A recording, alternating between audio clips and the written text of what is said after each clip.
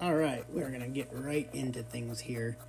I had some extra venison and it's almost hunting season, so I figured I would make some meatloaf.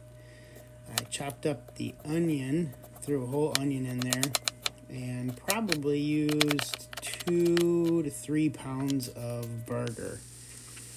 I got the onion sauteing in garlic oil, added a little bit of salt, a little pepper and cayenne pepper, and chopped up a couple of garlic cloves and mixed that up with some relish.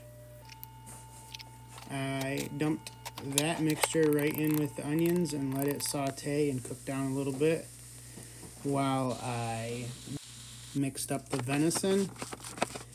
Then I added an egg, a little bit more garlic oil, and some Worcestershire sauce, and mixed all the meat up.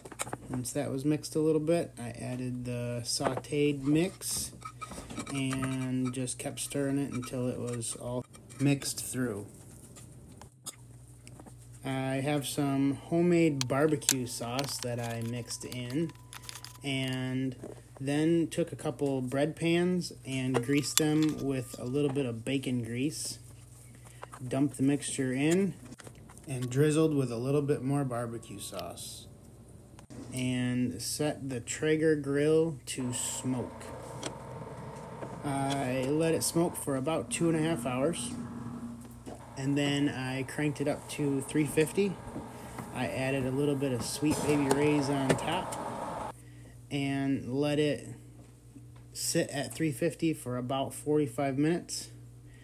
And, it was pretty dang good. Go ahead and try it yourself. Let me know how you like it.